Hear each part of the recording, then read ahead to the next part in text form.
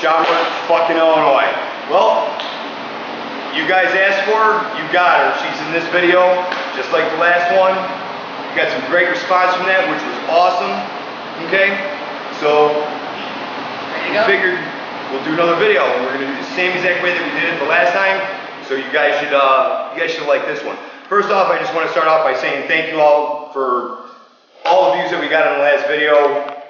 Believe it or not, that is the fastest video we've had in views ever on this channel, especially on my stuff. I mean, 1 week we're at 24,000 views on the video. That's amazing. You guys are fucking awesome. Thank you so much for that. That was badass.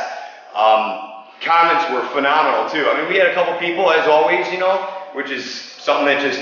Lots of great support. Yeah, it goes with the territory though, you know.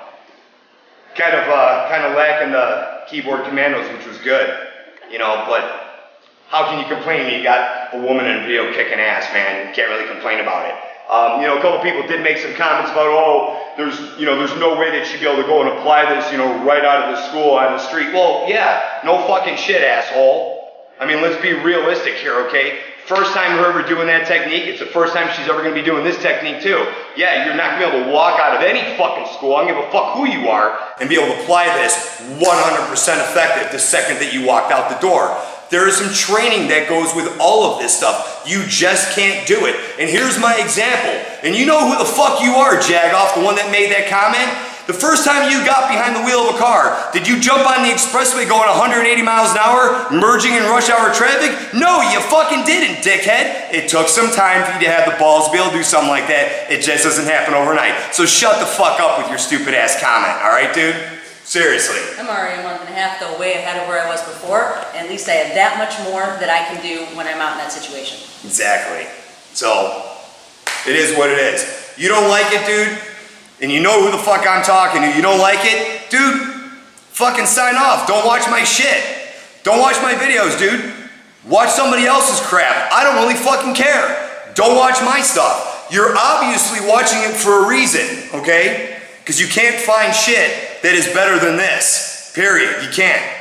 I don't know anybody that's doing YouTube videos on martial arts that are doing it the way how we're doing it. No one is. They're all sticking to the traditional shit. They're all sticking to what they were taught. Nobody's thinking outside of the box. Nobody's coming up with stuff that's explosive, dynamic, and practical too on top of it. This is a educational and entertainment learning platform. That's what this is.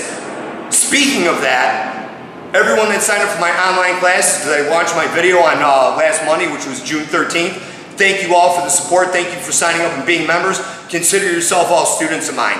You know, I went balls out on those videos to try to do the best that I could with giving you guys a breakdown of all the basic skills. Not all of them, but the majority of them. There'll be more that will be added up later, and there'll be more scenario-based techniques that you get to practice as months go on. Thank you very, very much for the support. We greatly appreciate it.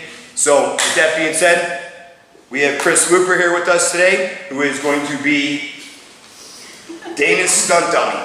So the technique that we're doing, per the title of the video, HIJI SHIME, which basically, or HIJI SHIME, which basically means elbow lock. So it's this application, okay? This will break your shit really quick. If this is applied for real, I'm not talking half-assed like that. If this is applied where you're grabbing the wrist, making sure that the thumb is rotated this way, this is stretching out the arm, taking up all the slack. Once you have that application, your forearm goes right above the elbow on the tricep. As you apply this, you squeeze this in, you grab on your wrist, and what you do is you basically straighten your spine. You push down as you pull up. Not pull up this way, but pull up onto his elbow. And you apply that. This done for real will snap his elbow very quickly.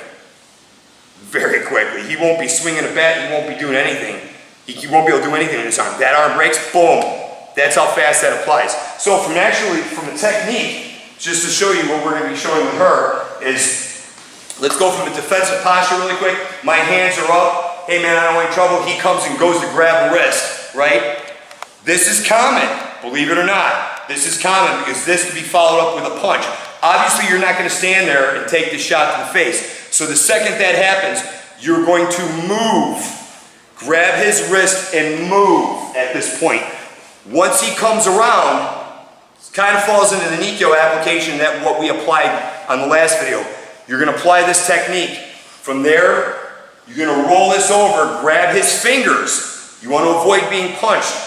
Grab onto his hand, twist his wrist, strike to the face, move right in, get that elbow lock. Once you have that locked up, you can either step and throw forward, or you can dump him and throw him behind, and then get back into a fighting platform ready to go.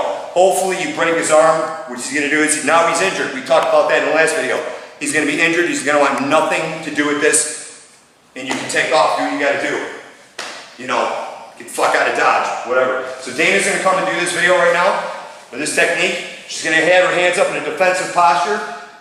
Chris is gonna go to grab whichever hand is closer, or whatever he's strong hand was striking with. The second this happens, she has to react immediately, otherwise she gets hit. So she moves through with this, okay? We talked about this, and you want to get this to the point where you have it this way. Then you straighten him out. Now roll it over, grab onto his fingers. Make sure you have that lock, so now this is going across his body because you want to avoid being punched. Now from there, grab his wrist, strike him in the face, boom, punch, pull, okay. Keep this in tight, punch and pull back. Now up and over, get on the elbow lock, apply it, dump him. Then turn, get in your fighting stance. Good, try that again, one more time. So right from there, get the lock, roll it, grab the fingers, strike. Good, dump them. Okay, one more time. What I don't want you to do is what you just did before you dumped him. Don't do that again. Do it and I'll show you what you did wrong. Move through. Once you have that locked up, get the wrist, strike, lock up. Don't take a step with that. You stay in this position. From there, all you do is throw him behind you. Lock and throw. Not bad. One more time. Apply it. Good. Get the fingers. Strike. Lock up. Dump. Good. Nice. Okay, the next one.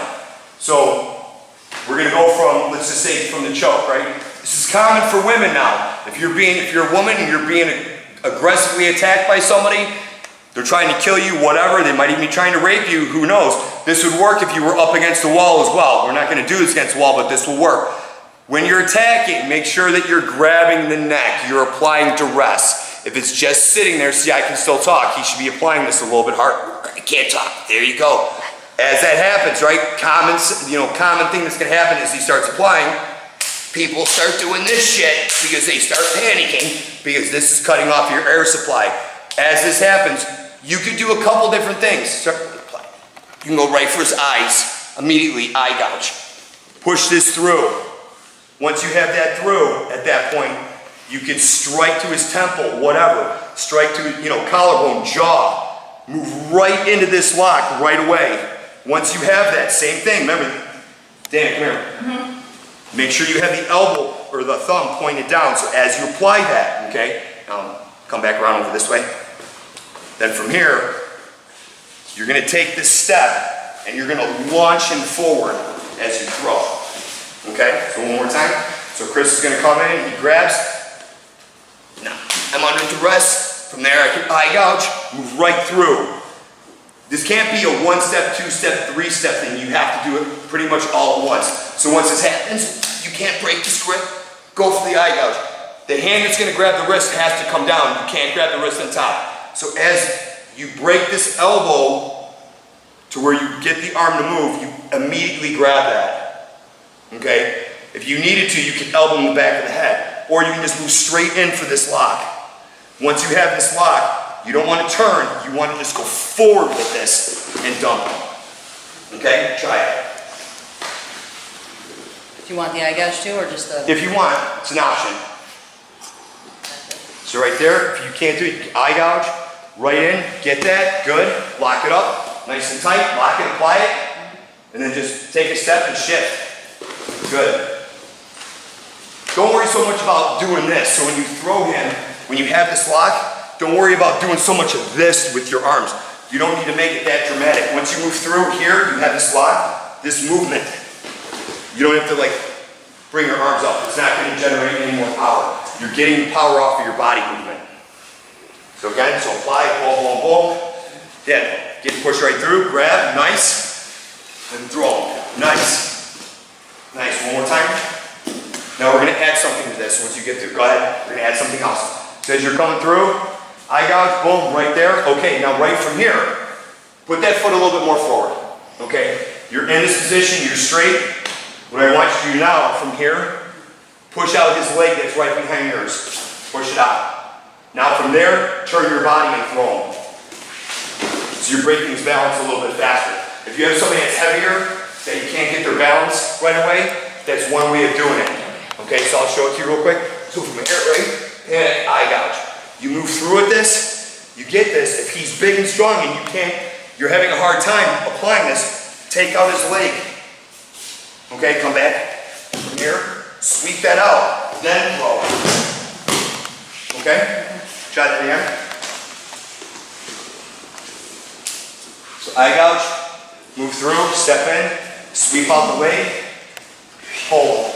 Good, good, very good. It's nice. Okay, want to do it one more time? Or you want to move on to the next one? Whatever you want. One more time. One more time. This time like you mean it. Move through, get the arm lock, sweep them. Good. Nice. See now, if you kept that applied and you got that sweep, okay, this is hard to do because this is a dangerous technique. Once you have, remember, when you're applying this technique, you're actually cranking on this. Okay, where he's burning a fucking hole in his pants. Like he's sending smoke signals. That's how much pain he's in. You start applying this, okay?